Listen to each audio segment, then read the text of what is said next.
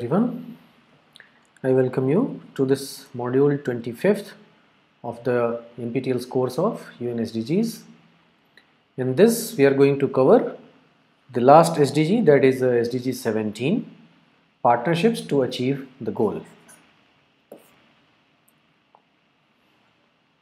So as you see, the focus is on partnerships to achieving, all the goals, which are listed as, like a UN Sustainable Development Goals.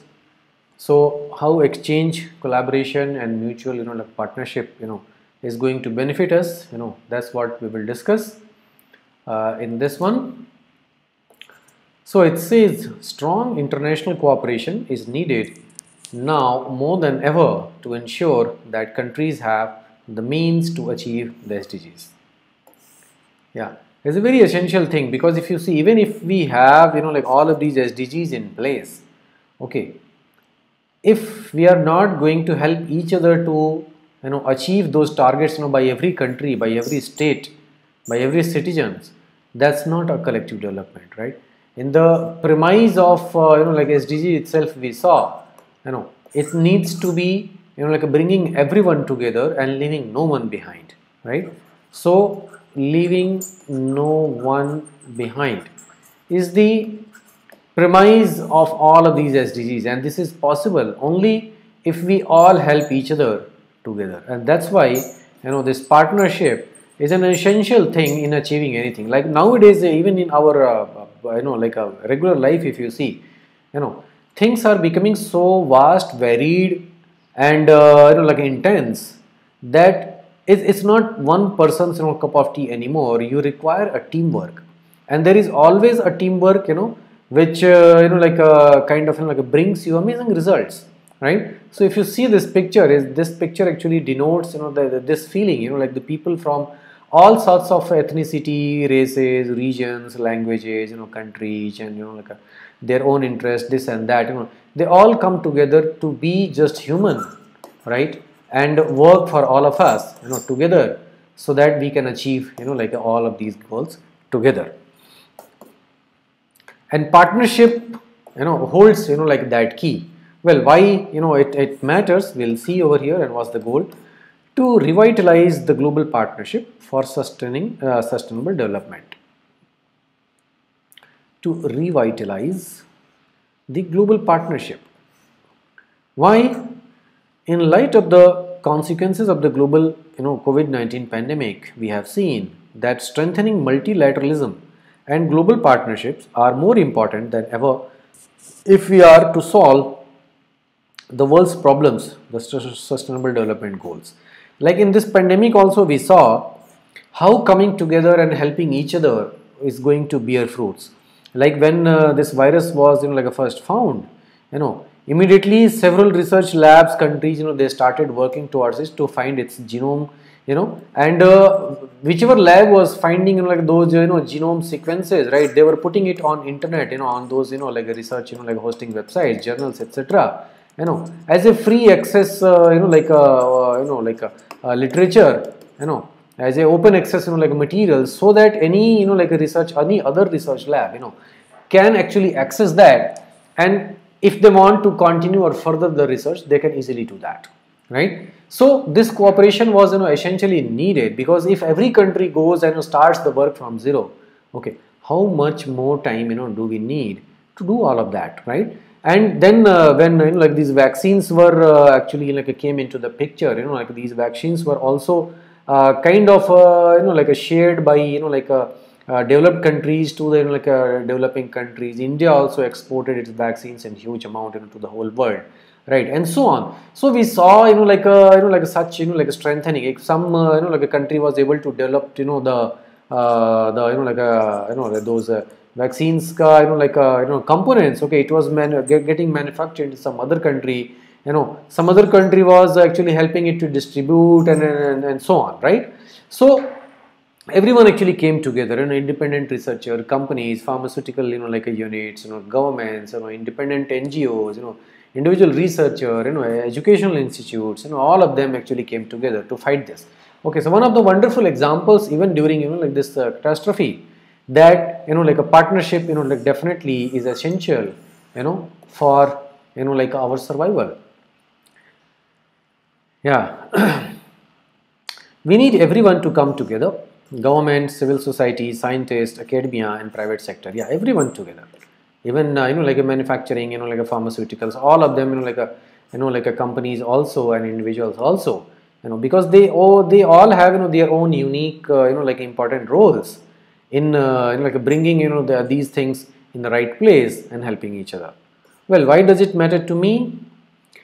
We are all in this together agenda with its 17 goals is universal and calls for action by all countries, both developed countries and developing countries.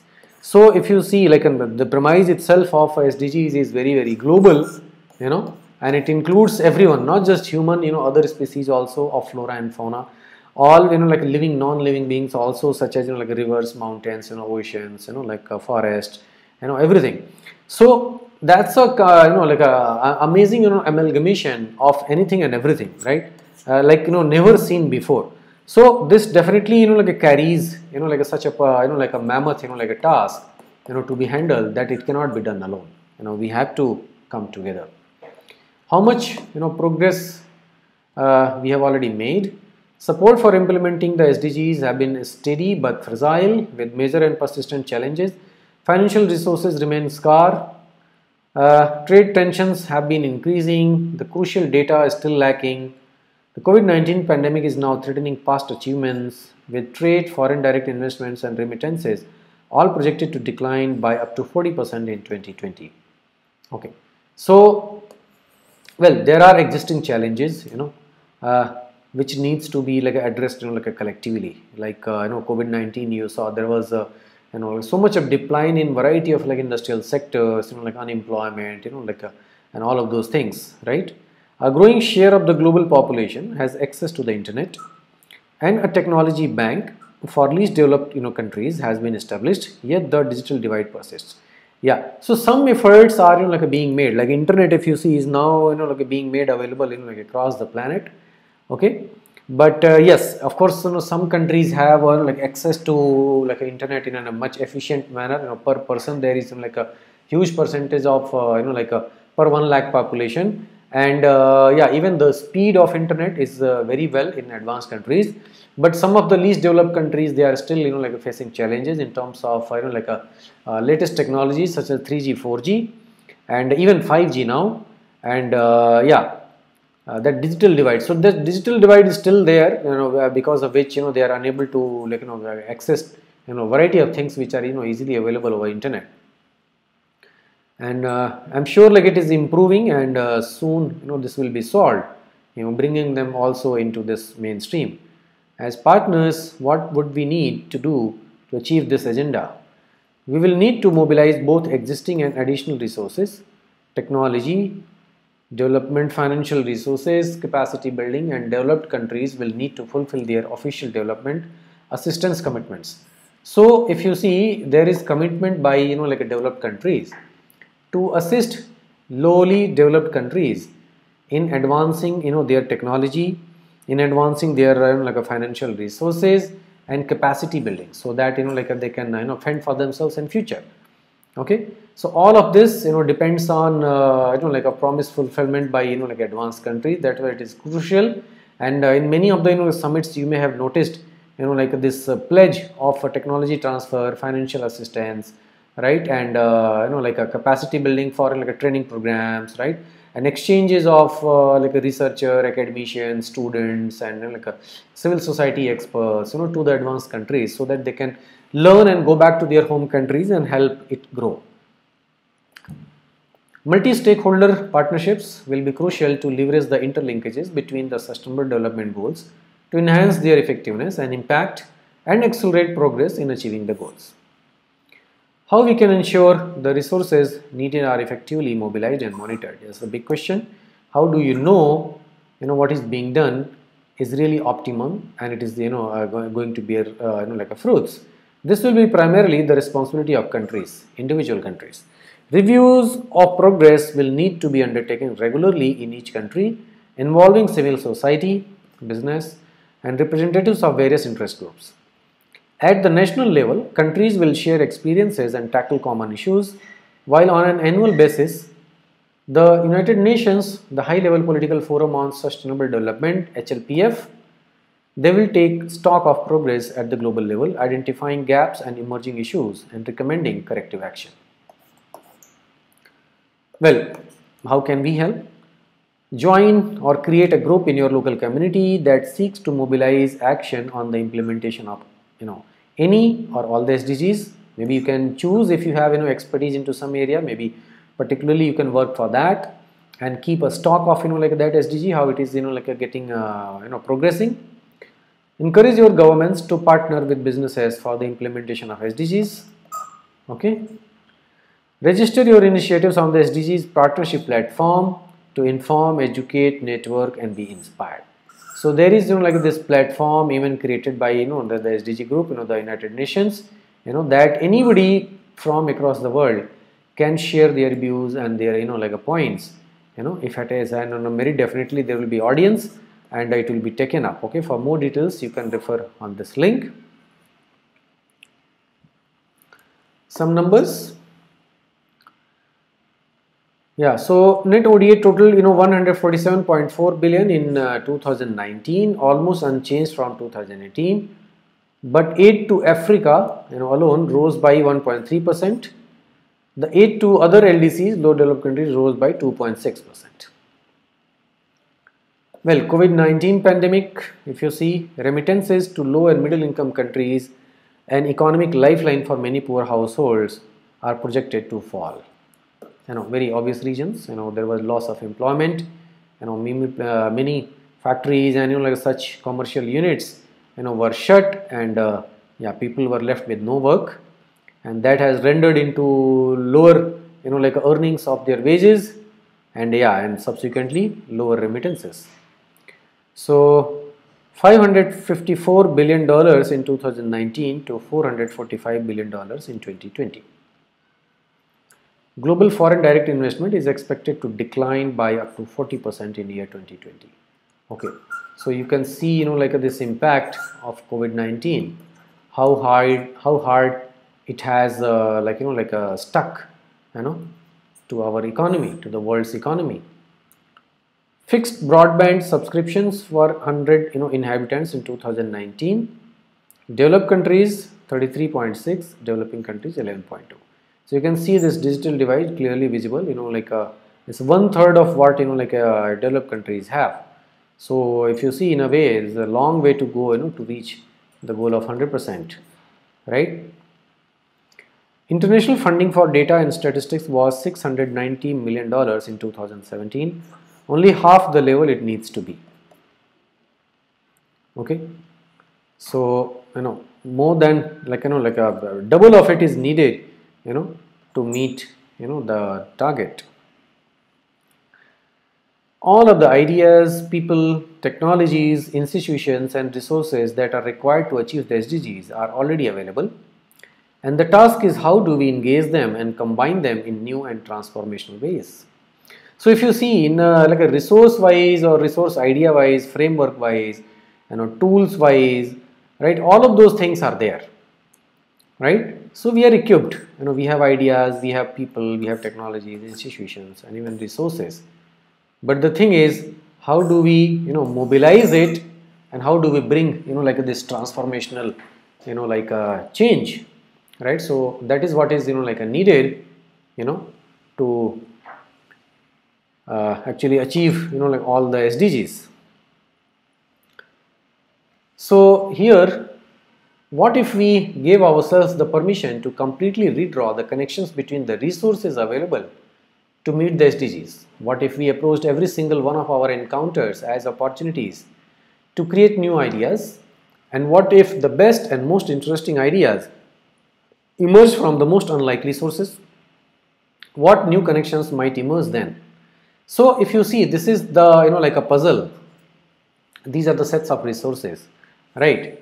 But by sharing with like a different resource persons, there may be different outcomes, maybe amazing outcomes, right? So this is what it is being like mentioned over here, like new connections might emerge you know, if we take help of, you know, like a more number of, you know, like a stakeholders, and if we share it with more number of people, you know, from different places, you know, they will bring in their new ideas, you know, new implementation maybe techniques, and it can maybe bear fruits.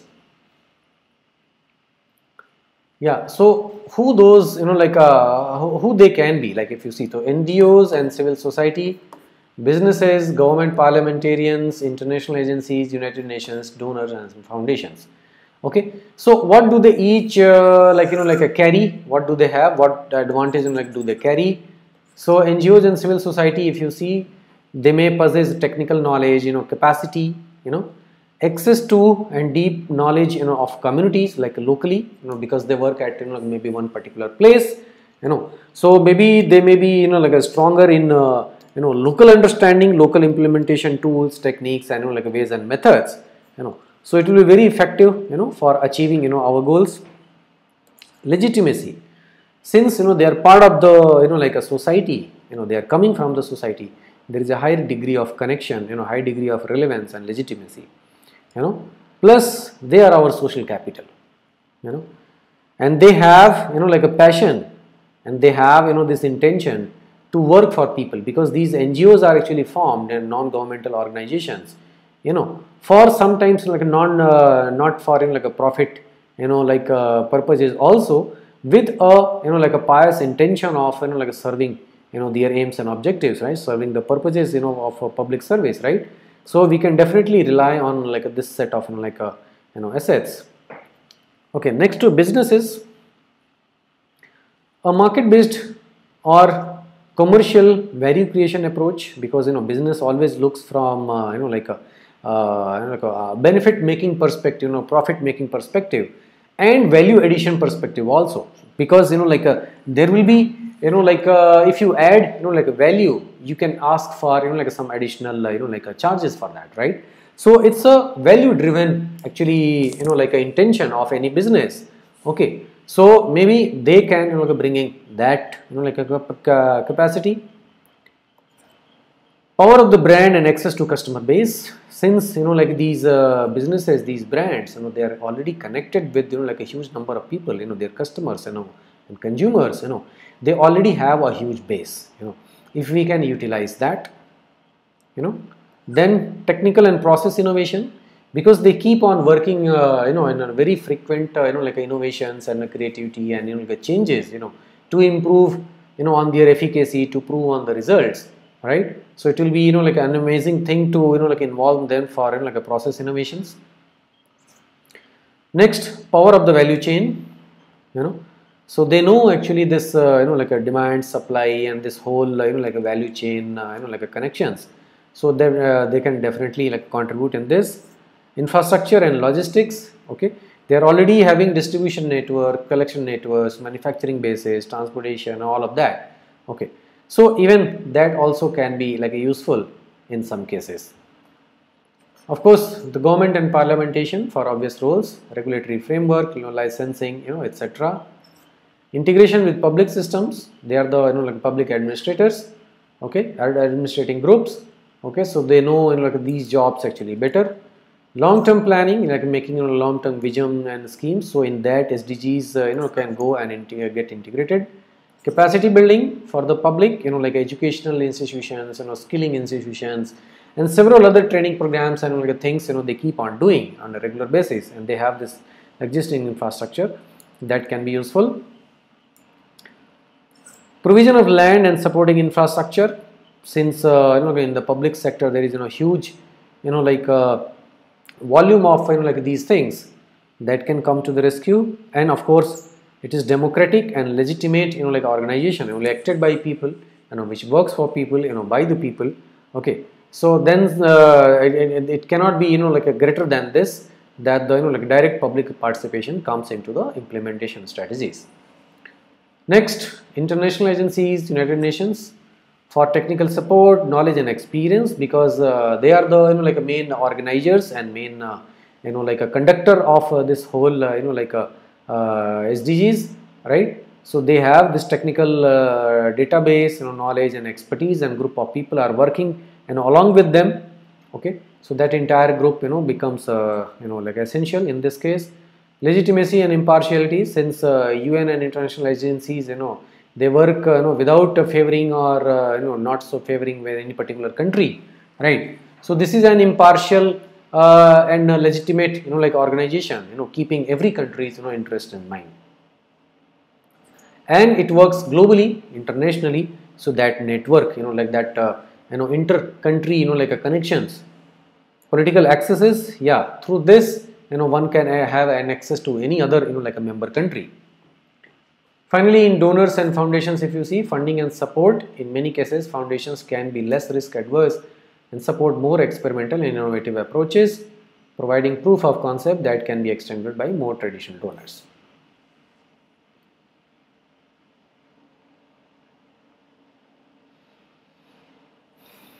Here we have, like two scenarios, one siloed university and one like an open university. So how it helps, if you see, like admissions, academics, student affairs, career services, alumni relation, they are all, like centered only towards like students. And another setup, if you see, one can have even interrelationship between, like these, like departments and sections. Okay.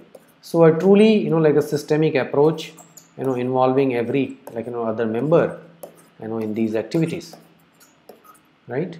Implications of SDG 17 for the institutional and higher education sector.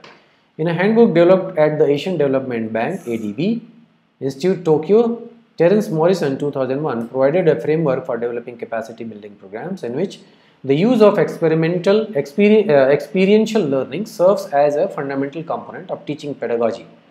The handbook provides a framework of actionable learning that links three domains of learning: emotion, thought and behavior, and underpins each with a growing capacity to learn how to learn.